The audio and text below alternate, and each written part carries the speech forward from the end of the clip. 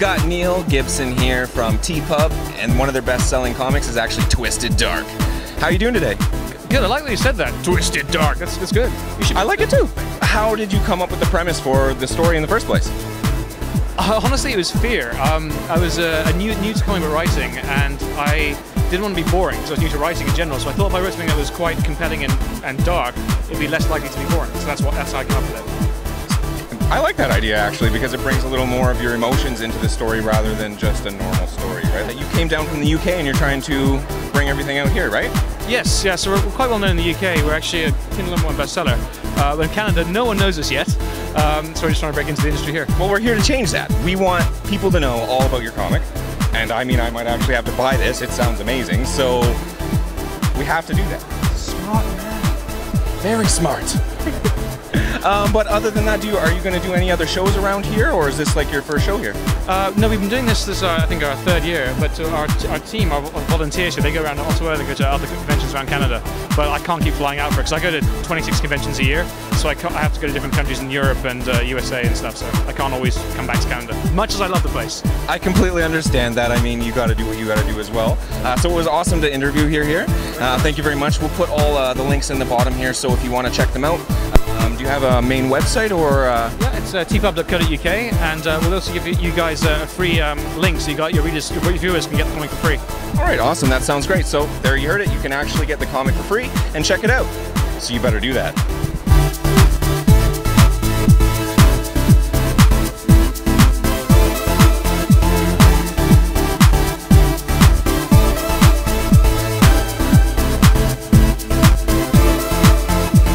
Richard Zajac here. He's actually one of the artists who is in Artist Alley, and go figure actually is one of our local, from one of our local haunts and looking for heroes. What's going on, Richard? Not too much. Could you give us a quick rundown on some of the titles that you mainly work on? I've worked on Huntress, Batwing, I was uncredited on Flash, worked on Soulfire, G.I. Joe, a few others, but those are big ones. So kind of all over the map, right? Yeah, I'm a fill-in guy.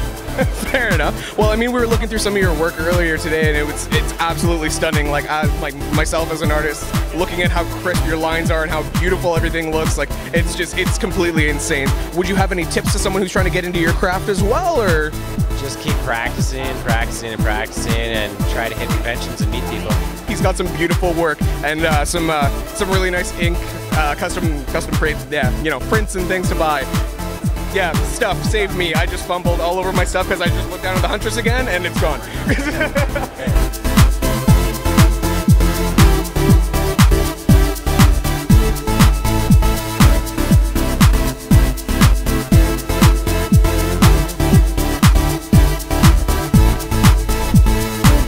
So I mean, these prints, again, like I was talking to you a little earlier, these prints are absolutely insane. I love the detail and everything, but I know that you don't just work in prints and everything like that, you do your own book as well. Can you talk a little bit about that? It's kind of like a fictitious autobiography, and it's about a guy who accidentally relives Buddha's life. Kind of takes him on a wild adventure after that, but that's about all I want to say about it. Fair enough. You got to leave some mystery to it, right? And I know that we were talking again, there's the first 2 volumes out, and then there's the third and supposed final coming out soon, right? Yeah, absolutely. I'm working on it right now, and around this time next year, it should be ready to go. Awesome, and that's the series is called 2 Mistakes Too Many, right? If you guys are interested in Nas's work, again, amazing stuff, and I've taken a look through the books. They look stunning.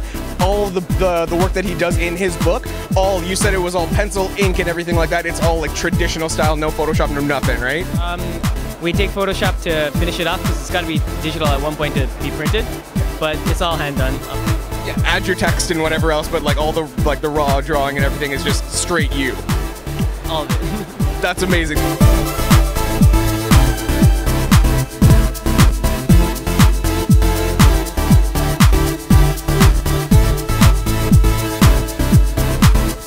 So we've got Lamin Martin here. He's a professional illustrator who's been working in the industry for, how long have you been working in the industry now, actually? Maybe about 5-6 years. 5-6 years, and you've been working, I know you've done concept art for a bunch of studios, you've done your own, art books and gallery openings and kind of run the gamut. I mean, in terms of everything kind of that you've hit so far, what would you say is like your main haunt, really?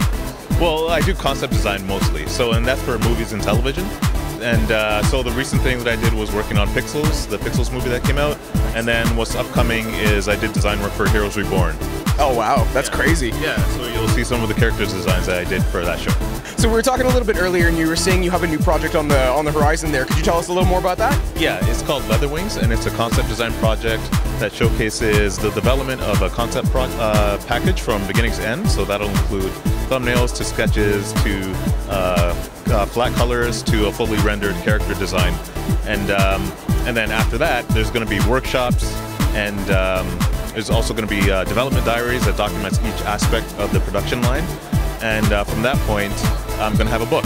There's going to be about 12 development diary videos that I have planned out, and I'll update them as I go along. Perfect. So if you guys want to check it out, we'll definitely have the links up in the description for Lamin's channel if you want to see the workshops and the video diaries and everything like that.